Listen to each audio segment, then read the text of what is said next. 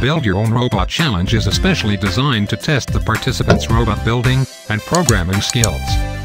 Teams are required to build a robot that can pick up a container and transport its content to the receiving container at the end of the track. The game field, actual dimensions of the container, and its content will only be revealed on the day of the event. A team is made up of a maximum of 3 members. Each team is only allowed to bring 2 rero standard set boxes or any box with roughly equivalent size, and 1 laptop bag into the challenge area. During the briefing session, each team will be given a sealed envelope containing written instructions for the task to be completed. After the briefing, participants are given 10 minutes preparation time to plan and ask questions. 2 identical game fields will be set up within the challenge area for teams to test run and attempt the challenge.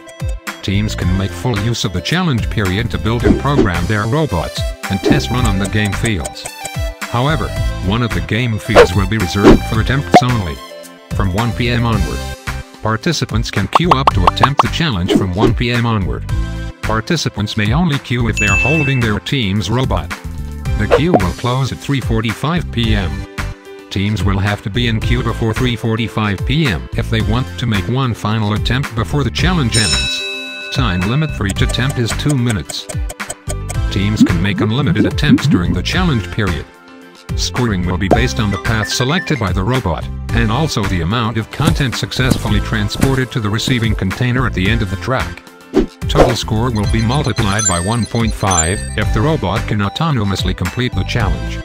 No reward or penalty will be given for robots that are remote controlled. Winners will be determined based on each team's best achievement. The top 8 teams will be the champion, first runner-up, second runner-up, and excellence award winners.